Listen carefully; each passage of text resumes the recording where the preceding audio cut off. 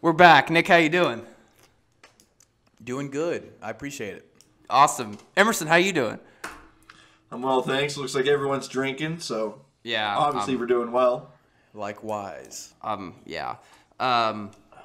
We are going to talk about some offense today. Are you guys cool with that? Nick and Emerson, you guys cool with that? I'm excited. Okay. I love it. Okay. With that being said, we can all agree that Jeff Lebby has been a awesome offensive coordinator. Am I right? Definitely. And it was a very good pick on Venables to have him come to Oklahoma. A lot of people are curious on the scheme that Lebby brings to this offense in the 2022 Oklahoma Sooners. We obviously don't know specifically what's going to happen, but Nick, what are you thinking? So Lebby's bread and butter. He wants to be physical up front, and they want to be strong and establish a run game. He utilizes spacing better than anybody in the country. He gets the defense spread out as an alignment standpoint. The wide receivers on the outside will be lined up 2 to 3 yards outside the numbers. This makes defensive backs follow those wide receivers, and DBs typically line up 7 yards off the football, about 1 to 2 yards inside the wide receivers to maintain the leverage. I've seen a specific formation been ran by Lebby. That's 3 wide receiver set. You got a running back as well, shotgun formation, and H-back lined up right behind the tackle. And in this running formation, the H-back pulls as well as a guard, I believe, and the tackle seals inside. But this is just going to give a great opportunity for Braden Willis and Daniel Parker to destroy in the run game blocking. There's so much green grass in the second level because those DBs are spread out so wide that the running back makes one guy miss and he's breaking a 50 to 60 yard touchdown run. And DBs also have to respect the wide receivers because he does a really good job running smoke screens and bubble screens.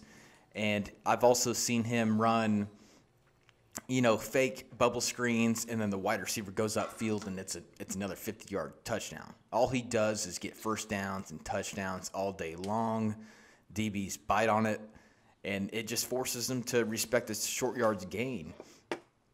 Also, it's just a big advantage when it comes to splits and angles that the defense has to take. And it's very fast-paced. It's methodical. He's consistently coached top 10 scoring offenses, total yards, passing, rushing, plays ran, and first downs. It's all consistent. And it's all the categories you want. And even in 2019, when he had Dylan Gabriel as his quarterback, the team averaged 540 yards a game. So, Oh my God. It's absolutely ridiculous, but don't forget that we have Jerry Schmidt as, the strength and conditioning coach, so we're going to be tough up front, and we're going to be fast. It's going to be crazy. I'm telling you, I'm so excited for Jeff Lebby to be our offensive coordinator. And, when you got defensive mind like Brent Venables on the other side, it's the perfect combination. Yeah, I agree, Nick. He really does like to spread the field out. And, I mean, honestly, if you think about it with those wide receivers split out so wide, you're taking both corners and at least one safety out of the running play, out of the box, every game, every play. And I like what you said about the smoke screens and the split screens, the wide receiver screens. I was just watching the Arkansas Ole Miss tape from 21, and like you said, they run a fake wide receiver screen, and the wide receiver goes on a deep post, and he's gone. It's a 50-yard touchdown, and that's something that he's going to capitalize on a lot. And he's going to have Dylan Gabriel recognizing that if both of those, if that corner and that safety or nickelback or linebacker, whoever's out there on the slot receiver, if they both bite on that bubble screen and they let that wide receiver go, it's a touchdown. especially with Oklahoma's talent.